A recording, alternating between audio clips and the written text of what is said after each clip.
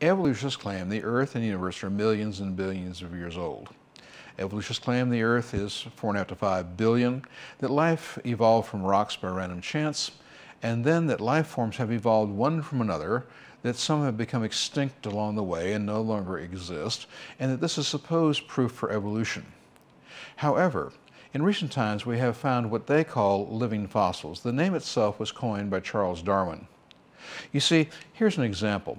The very famous coelacanth fish, the multiple-lobed finned fish that supposedly walked out of the water and became people, was found alive. It was supposedly extinct 70 million years ago, but it has now been found alive in the Indian Ocean, both off the coast of Africa and off the coast of Indonesia in two different populations. The first discovery at the late 1930s. And we have the Neopolina, a mollusk, supposedly extinct for 280 million years, but now found alive today. We also have the Lingula, a brachiopod, supposedly extinct for 400 million years, and yet has been found alive recently.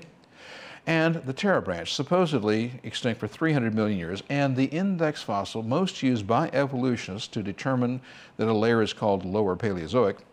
Well, all of these have been found alive recently. This shows that creatures do not evolve into existence and then become extinct as they evolve into something else.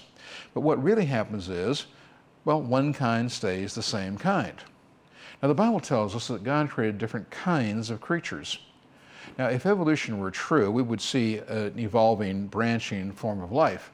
But if God is telling us the truth, it was all created at one time, that we would have all life coming into existence at the same time. We would either have two choices. We would have either the same or less and less as those became extinct. Of course, today we see extinction, which is actually a proof for creation.